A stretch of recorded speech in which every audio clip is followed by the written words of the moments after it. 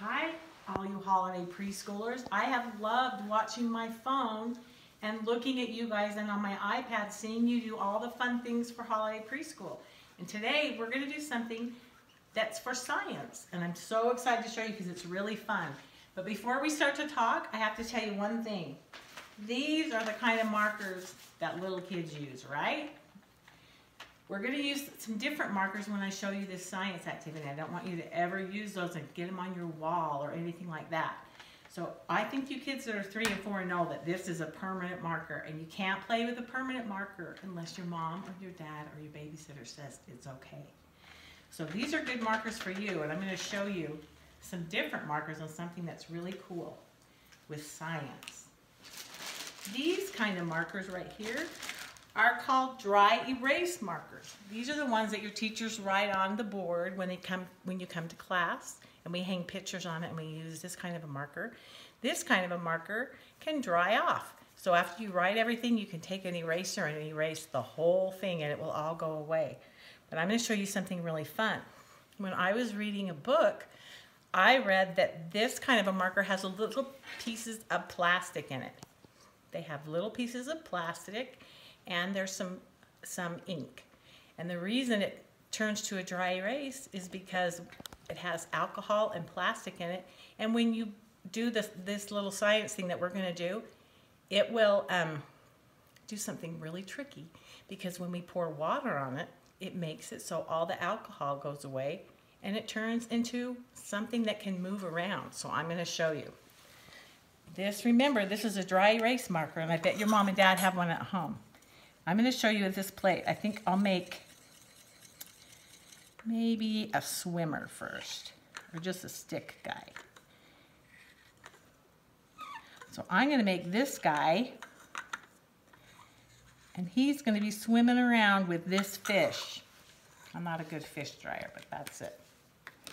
And we're going to take some water and pour it on it. And remember when I told you, if you pour water, ooh, his head's going to disappear. If you pour water on here, it makes all the alcohol melt away. And now he's not even stuck to the plate anymore. He's just swimming along with a fish. And if you move this around like this, you can make it look like he's swimming and trying to find a fish. I did it with some polka dots today too, and look at this. I drew some polka dots on the bottom of the bowl, and then I poured some water in, and all the little balls popped up to the top because all of the alcohol was taken out, and the only thing left is color and little pieces of plastic. And guess what I figured out? You can make a tattoo with it. So watch really carefully. I'm just going to put my arm upside down right here and show you how it sticks. You see that? Now I look like I have blue measles or blue chicken pox.